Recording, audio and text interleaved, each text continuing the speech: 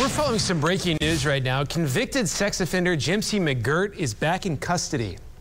Online records show he's currently in the Seminole County jail. McGirt's case sparked a years-long legal battle over who has the right to prosecute tribal citizens who are accused of committing crimes on tribal land.